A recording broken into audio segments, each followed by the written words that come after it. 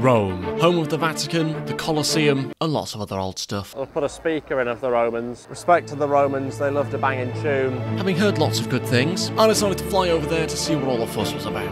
That's probably why the security's a bit lax, because they're like, well, even if someone did come here and blow it up, it's already a ruin. That's quite literally what it is. But that was one hell of a greeting to Rome, stepping off the coach and nearly tripping over a man laid out in the pavement, resting his head on a milk carton. When in Rome, you've got to do it. I've been awake over 24 hours. Haven't had a shower, haven't brushed my teeth, haven't had a dump. Lovely parking there, just straight over the zebra crossing. Do what you want, it's Italy. Just nearly walked through what looks like human poo. Maybe it was dog. It looks like multiple dogs. Bit suspicious. To be fair, I am in the arse end of Rome here. I don't know where I am. It's time to get my first taste of authentic Italian pizza. And then another one would be agony in the extra. Really good. Brilliant. Okay, lunch finished. Pizza was actually really nice. And now I'm off to go see one of the biggest landmarks in Rome. It's a fountain. The way to cross roads in Rome is just by crossing them. Cheers, Jeff. One thing I've noticed about Rome is it loves a billboard for Mackies. There are just signs everywhere pointing you to a Mackies. Maybe they've got some sort of deal with Rome, I don't know. Around this corner should be the fountain that I've come this way for. And there's about 1 billion people. This is the entire population of Rome here tonight by the looks of it. Wow, that is a lot bigger than I thought it was going to be. I can barely even fit it on the screen. Built in the 1700s. It looks older, but it was only built 400 years ago. This is worse than the Mona Lisa, is this? All for a fountain. Looks like there's a man with a whistle or something. Whistle man there, just in the corner. All right, yeah, you're ruining the audio. Who's whistling? You're gonna need more than a whistle to keep people under control. Have you seen how many people there are here? Way too busy, too many people. I've said this before and I'll say it again, we need a cull. I just think it's important to sample the local cuisine. That's exactly what I plan to do while I'm here. I don't even know if I'm walking the right way. Who cares? It's Rome, do you know what I mean? That's why they gave it the name. You just sort of roam about. That looks bloody lovely, whatever it is.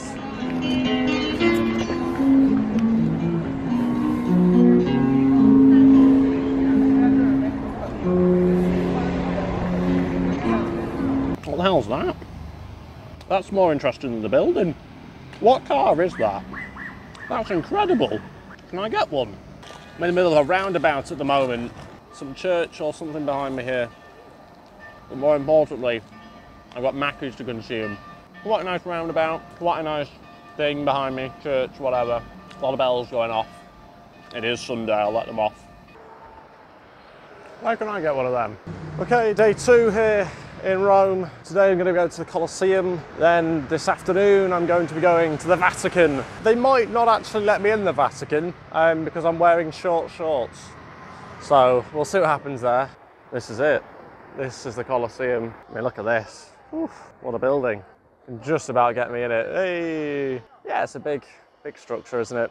Big building. Pretty busy around here, as you'd expect. Why do all these places have scaffolding? Look, right up there. Scaffolding. It does look like it's falling down. That's primed for a landslide, is that at the top? That's hanging off. That's hanging off by a thread. Look at that. I'm not sure how they're allowing this to still be open. Usually I'd say, you know, knock it down. But this already looks like it's falling down, so I don't think you'd have to be honest. That's got speakers on there. Why is there a speaker there? I'll put a speaker in of the Romans. Respect to the Romans, they loved a banging tune. That's probably why they installed that. I reckon that's original. Here inside the Colosseum, they weren't too keen with me bringing audio equipment in, but I did convince them somehow. Don't think they were too keen with me bringing a camera in like this, to be honest, but again, somehow convinced them. Security's pretty lax in here. They didn't check my pockets. I went through a metal detector. They didn't bother patting me down or anything. Didn't even have to take everything out of my pockets. I could have had anything on me. So I'm not really, don't really think the security's that great. If you do want to do something, and don't. Yeah, it's pretty big. One of the 7 wonders of the world. Yeah, it's all right. Bit of scaffolding up there. I love a bit of scaffolding. That's almost more impressive than the rock sort of work here. I mean, you can see sort of standard stuff really.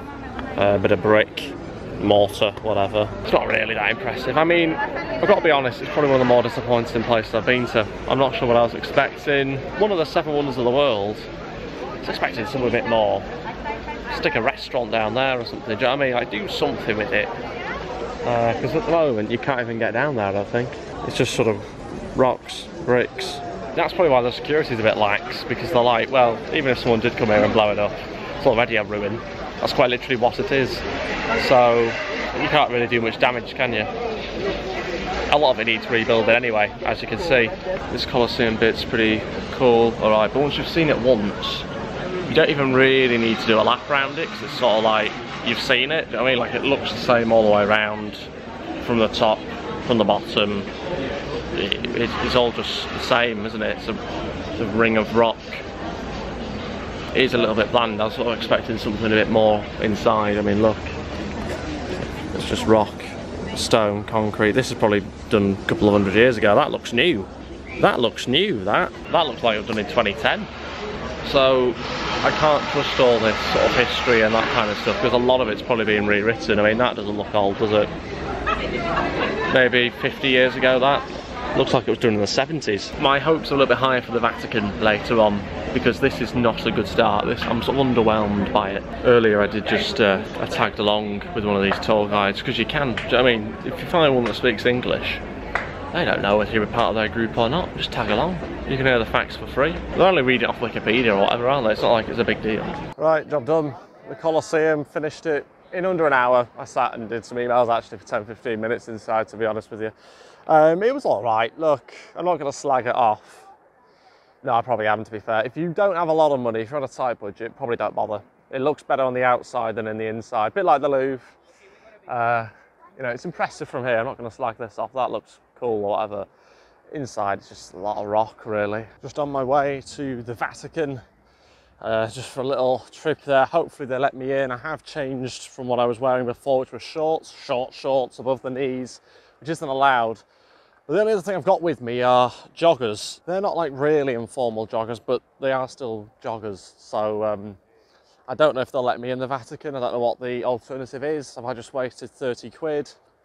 Who knows? Maybe I can chat to the Pope, bribe him, whatever you have to do. I don't know, maybe accept bribes.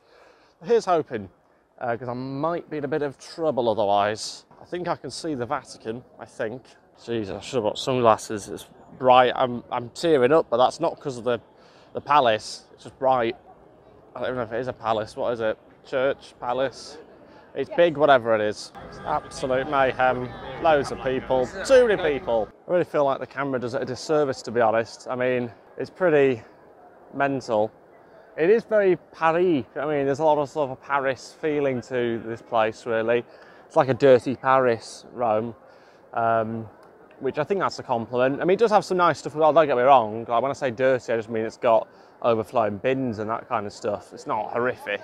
Anyway, I'm going to be going inside soon on a guided tour. I'm actually going to have someone touring me around, or a group of us round this time, which I've not done before. Unlikely that I'm going to be able to film a lot, but at least I won't be speaking to the camera much anyway, if at all. Guess I'll see you either inside or afterwards, maybe. Right, I've just been in the Vatican museums and through the Sistine Chapel. And look, it's impressive. There's some nice paintings, obviously, there's some nice stuff. 2 hours of it? 2 hours of walking around. You know, the tour guide, again, nice enough. She knows her stuff, okay, brilliant. Do I want to hear it for 2 hours? Do I want you, like, chewing my ear off for 2 hours? Not really. To be honest, not really. There wasn't a mute option either on the old headset, so that was annoying. But, you know, there's some nice stuff in there, obviously. There is some nice stuff. But again, it's like when you've done it for 2 hours, it's like, okay, let's just cut it down a bit. Let's separate the wheat from the chaff. And then the Sistine Chapel right at the end. I mean, show me that at the start and I'd have been more amazed by it. But once because I've been on my feet for 2 hours, it's like, I just walked straight through it. I didn't even stop. Particularly when there's a guy on the microphone telling everyone to be quiet, which was quite ironic. You had to be quiet in there. I had to take my hat off in the Sistine Chapel. It's quite dark in there, so it's not like anybody could see it to be disrespected by it, but I had to. It was decent, but will I remember any of it? Probably not. It's like being back in school. So I was hoping she didn't quiz me on it at the end, because I was like, I've just got no clue. It's just going in one ear and out the other. Yeah, then I came out at a Magnum. So, you know, you've got to try some of the Italian ice cream, haven't you? I'm now here at the Piazza Novana, I think. Maybe I've got the pronunciation wrong, probably have, let's face it, I'm not Italian. They love a water fountain here. They really do, they can't get enough of them. like make a few, but then when you start to make, I think they've got 2,000 or 200, I can't remember which number I read, one of the two. Regardless, when you start to do that many fountains, they're less special. That's just, you know, that's the way it is. If you had 2,000 Eiffel Towers, nobody would bother. Another water fountain just down here, big spire. And oh look, you can get a picture of Angelina Jolie as well. I'm now going to walk in the general direction of, I think they call it the Pantheon, which is apparently the most pristine temple, church thing in the world, according to his Wikipedia page, which I checked before coming here. Right, I'm here, I've walked to the Pantheon. Well, I don't know how to pronounce it, but yeah, it's massive, as you'd expect. The queue wraps around from here all the way around here, all the way, and then zigzags inside. It's free, but you know what I mean, it's also a big queue. It looks nice, you know, it looks like something you'd see in Athens or something. They have sort of ripped that off a little bit. I wonder who did it first. Can't see too many issues with it. It looks pristine. There's a few like bullet holes or whatever they are, I don't know. It does have quite a lot of holes in it actually. Maybe it's not pristine. Are they bullet holes? Was it not built very well? I'm not sure. So I think it's a little bit misleading to say it's pristine. It's not pristine, is it? Do you know what I mean? I know Wikipedia's not always right, but I'm just saying it's not pristine. Just had dinner in front of the Pantheon and probably just had the best pizza I've ever had, I think. In 23 years, had ham on it. I think I had a bit of basil. Don't know, not really sure what they garnished it with. Really, really impressive. Better than the first one I had. I had a pizza on the first day. I've had a pizza on the second day. And this one was definitely better. Really, really impressed with the top marks. And I think probably the highlight of the day, actually, that pizza. Day 3 here in Rome. It's my last full day here in Rome. Tomorrow I do go home late at night. Still a few things I want to do here. I am going to go back to that fountain and see if it's less busy this morning, and then I'm going to go see a few other things later on today that I've been wanting to see. Still want to have pasta, still want to have a proper gelato, which I haven't had yet. I don't think a Magnum counts. Hopefully that'll happen at some point today. Finally made it to the fountain. It's less busy than it has been at the other times that I've come here, but it's still fairly busy. Still quite a few people, but I reckon I can get a better picture this time. It's pretty incredible. I mean, just look at it. It's not too bad, is it? You can understand why there's massive crowds. It's decent.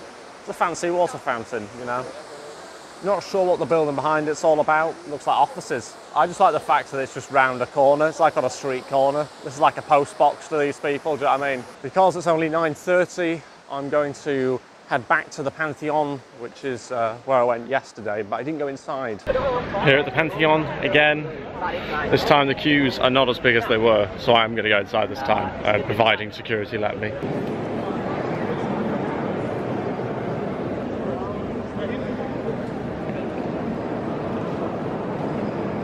Pretty incredible in there. I mean, it's surprising that they let you go in there for free, to be honest, because that is pretty impressive.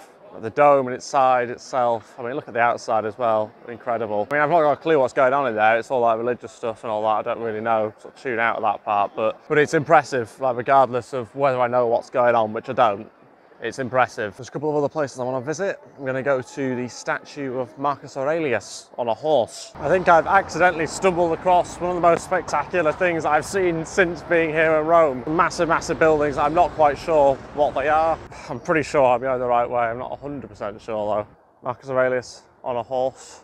Marcus Aurelius, of course, was a Roman emperor, but also a Stoic philosopher. If you've heard of Stoicism, then this guy was one of the Stoic philosophers. I believe this might be Hadrian. I don't know, I'm sort of making names up at this point. I don't know, but I'm pretty sure he wasn't he the first one with a beard, the first god or something with a beard? I can't remember now. And the god of beards, or what? I don't think he was the god of beards. It was a goddess of fertility. I saw yesterday. She had testicles wrapped around her. Insert picture here. What a woman, just testicles just hanging off her. I couldn't believe it. I was like, have I heard that right?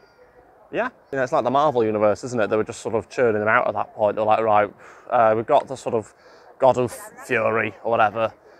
Goddess of testicles? Yeah, go on then. I mean, churn that out as well. Wow, what an incredible place. I think they call this the altar of the motherland. I'm not sure. Don't come to me for knowledge. This is a terrible idea. I mean, look at this. It's not, again, not going to fit all of the camera. It's incredible. It's like nothing I've ever seen before. We've got fires lit at the side of it, and it's incredible, incredible statue. Yeah, I mean, I've never seen anything like this before.